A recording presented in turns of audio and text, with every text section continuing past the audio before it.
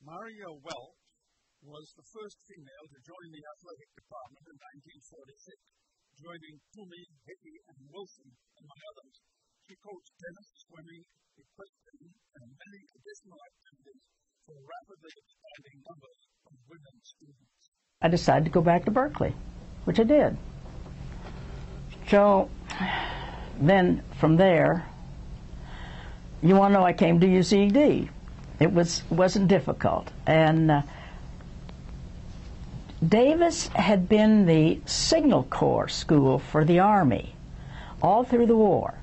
But in 1946, they decided that the war was over, they'd start classes again. So they had a very small group.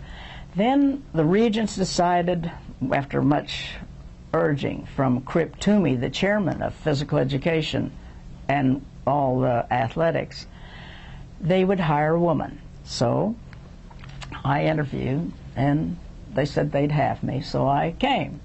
That was where I started. How many women were there on campus at that time, students and faculty, Marya, at that time? There were about 1,500 men. Now remember, the GIs were all coming back. And the GI Bill was probably one of the greatest things that ever happened to people. UCD had classes, was 46. I came in 47. There were approximately 1,500 students, 80 women and 20 townies. Townies being women who lived at home at Dixon, Woodland, Sacramento, or even with relatives or their own family in Davis. So it was a nice mixture, and you couldn't, and the men, the staff of men, there were 5. Crip Toomey, a big football player from Berkeley, was the head of the whole department and intercollegiate athletic director and all.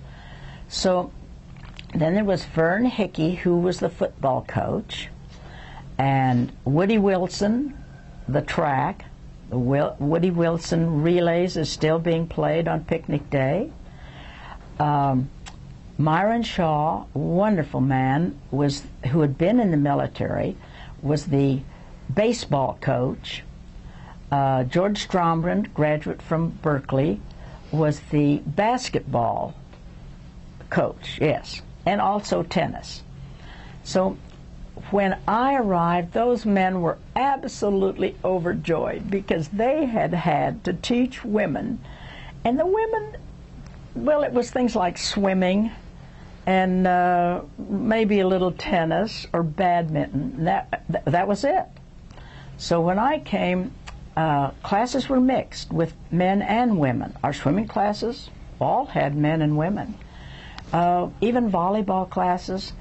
Women's basketball and men's basketball were not mixed, but most of the classes that we could, tennis was. So it was a wonderful situation from a community, friendly, happy. It was easy, it was fun. And then, because I had had sports that I enjoyed, I started things like the equestrian club, and these were clubs. No classes, no credit, but equestrian was a natural at Davis because many of the students had their own horses, right? Brought them with with their dog, and most anything else that it was a very good arrangement. We had rifle because I had that, and I got the military to teach it and use their rifle range. We had men and women in this club. Archery, all these sports I had enjoyed. And I'll tell you a funny thing about the equestrian. I wrangled an invitation to the horse show that the 3 Stanford mills and Berkeley always had at Mills. Now they had it at Mills because there was a woman named Cornelia Van something or other who was really a character, and this was her stables and her horses. And she ran Mills' horse show with a tight control.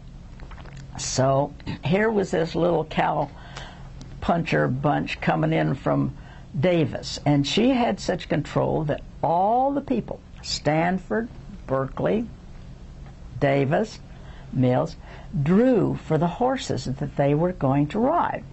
Okay. Well, we had to draw. We wanted to ride our own horses. They didn't want any part of that.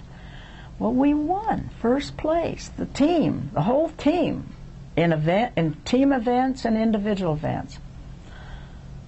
The second year, same thing happened. We won first.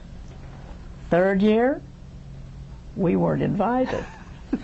Well, thank you very much, but that ended that. So I'm going. I don't care what. I'm going on this. The Fulbright has been extended, and I'm going.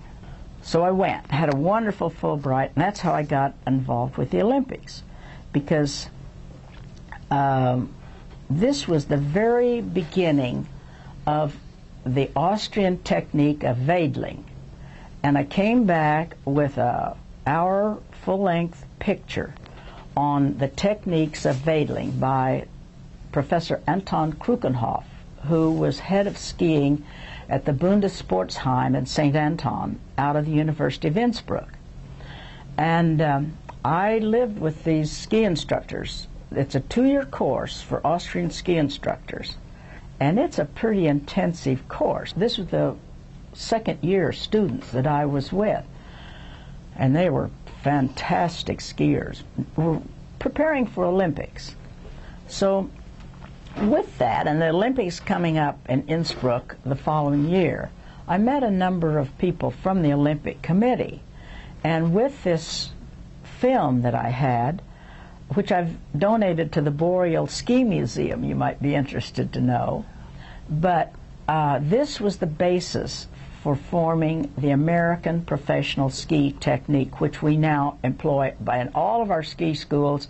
All of the ski instructors all over use this same technique. It's almost a complete reversal from the old Arlberg technique. So that put me on a lot of Olympic committees, not only in skiing, but in diving as well. Marya, what do you see as the biggest difference between what you experienced with women's sports and what you see today? I know you're still very actively involved with our women's program and see a lot of things happening. What do you see as the biggest difference? Well, Title IX helped a lot from a money point of view. I can tell you, when we first started competing, we could get a car to travel, but we'd pack a lunch,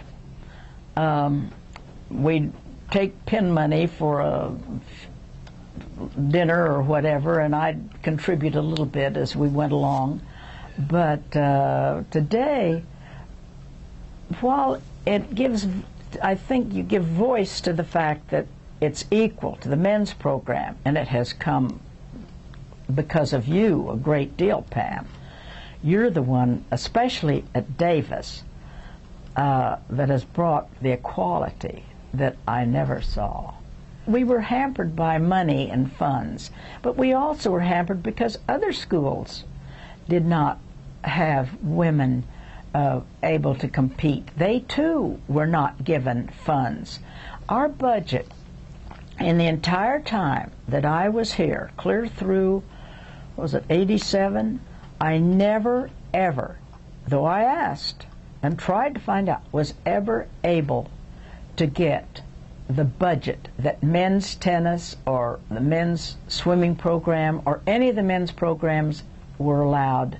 I could only find out what was given to the women. And this really hurt because you knew what was happening.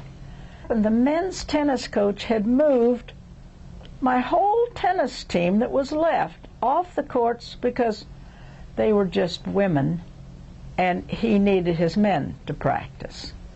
Well, that day I took the whole contingent, marched them down, and asked the coach to bring all of his men together, and we discussed this so that it didn't happen the next time I left with the team. that was the foundation that you laid for us for the future, Marya. Well, you're very nice. So. No, but I know how those things go. They change from year to year, too. And it's the people you have that are there, yeah. That was a great tribute, I think, to you, Marya, in terms of the tennis program. And I think that it might be, talking about tennis at this point, to say how proud and pleased we are to be able to have the new tennis courts that are going to be built in the future. Yeah. Because of the kind contribution that you made, so that we can begin that process. And to have that tennis complex named for you is one of the great joys that I've experienced in my career here. To have the Dr. Marya Welch Tennis Center be coming online, hopefully within the next year, is certainly going to be a tribute to you in perpetuity. And I think it's significant of the contributions that you made in starting the program here, and the efforts and the trauma that you had to go through at times in order to maintain this program. So I just want to take this opportunity to thank you for that, and to know that it's going to be here in perpetuity for you. Is the one thing that I'm more noted for, and people have recognized, and I appreciate it. The colleges at LaRue have been also honoring me, and I have here a picture of the Marya Welch Court, which is at the College of LaRue, on LaRue, right across from Recreation Hall. So it happens that they put my name on that first one, the pink one, because that's where I once had archery out on that range. We had sort of a wild affair. We had targets of different animals, and not just red, white, and blue circles. But the worst was the grass was just nothing but, well, it was like rangeland. It had been left for years and years and years, and we were stubbing our toes, losing and breaking our arrows, and it was just more than we could handle. So we came back to outside Hickey Gym to do our archery.